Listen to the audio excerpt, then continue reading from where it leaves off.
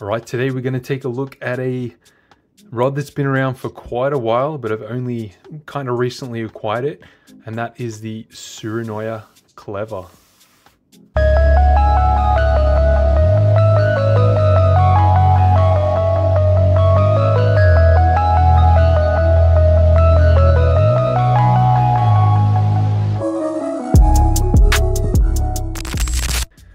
Now this particular model I've got here is the 5'2" two-piece light spinning setup.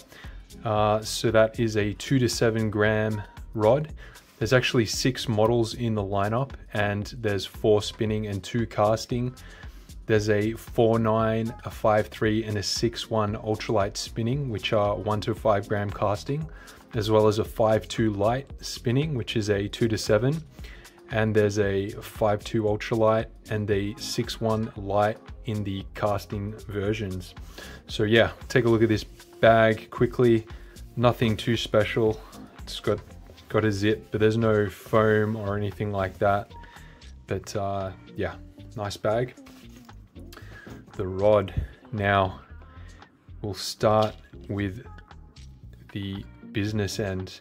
Now I've been pretty interested in this rod for quite a while. Look, it's still got the elastic on there because of this here. That abalone shell, it looks absolutely fire if you ask me. If I was to make a custom rod myself, I reckon I'd be putting this abalone shell on there. It looks sick. I mean, the light really doesn't do it justice, but yeah, trust me, it looks awesome. Anyway, at the end of the rod, we've got this this wood with a silver disc in there with the the Tsurinoya logo. That's very hard, firm wood. Nice cork grip. Apparently, it's a Portuguese cork, so it's not your Spanish cork, not your Italian cork, not your Greek cork. Portuguese cork. Only the finest from Tsurinoya. And an interesting thing, it's got this, you know, cork grip at the top here, and it's tapered, which is nice. There's something kind of interesting that may or may not be unique, but it's the first time I've seen it. So this ring here that locks in your reel, that's just doing nothing. That's just sitting there. But there's actually these 2 separate metal pieces here that you use to cinch down the reel, and it's got a rubber gasket in between. So once you've screwed down your reel as tight as you want to get it, then this part locks it in, so it absolutely will not move on you whatsoever. And then to loosen it, you just back off this top one first, and then the other one with it. So that's really good. And then there's that abalone shell. Let's get a close look at that. I mean, different rods are gonna differ in their sort of design, but I think I got pretty lucky with this one. It's pretty nice. There's not too many sort of big chunks in it. It's all nice and detailed. Then yeah, this nice cork there. This part here, these details, it's kind of hard to tell when you're looking online as to exactly what color that is.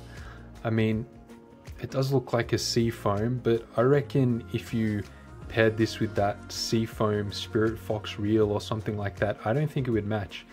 This is way more of a greeny color than a bluey color, which kind of surprised me a little bit. Like, it's probably on camera not looking as green as it does, but you know, I'd say it's slightly more green than it is blue. And anyway, we've got this the Clever logo here with this with all the rod details on there. Really nice. I think the maybe the Pro Flex and maybe the Fox Hunting, maybe a couple of other rods in the Tsurinoya lineup also have this same detail, which is really cool. I like the look of it. And then you've got your first guide there. Fuji A guides, Alkanite guides with the K bracket. And then you've got your spigot here for your 2-piece, your second piece. And this is the top piece here. There's 1, 2, 3, 4, 5, 6, 7, 7 plus 1 on this 5'2" rod. And yeah, there's not really much more I can say about it. I wouldn't say the kind of like the epoxy work is 100% perfect. You can see some slight indentation there. You can see that on camera, but you know, I don't think it's going to harm the performance. But you know, some people might critique that, and you can see it there as well. I'm sure it doesn't harm the performance at all, but that's just a interesting side note that I haven't seen on other rods. And then it's got the tangle-free tip as always. But yeah, this is a medium fast action rod. Sort of, it's medium fast. I think that the medium fast rating that they state is pretty accurate. Yeah, but it's because these are shorter rods, lighter rods. This is more of a trout stream fishing, like a traditional BFS style of fishing rod. And yeah, I think it's a beautiful looking rod, and it costs around about $70 US, I believe, about 110 Australian dollars, something around there. But yeah, if you like the look of this rod and this kind of rod suits your fishing needs, then I definitely wouldn't hesitate to buy it. Anyway, that's it for me. I'll catch you guys next time. Please leave a comment and a like, and any questions that you've got, I'm always willing to answer them. Catch ya.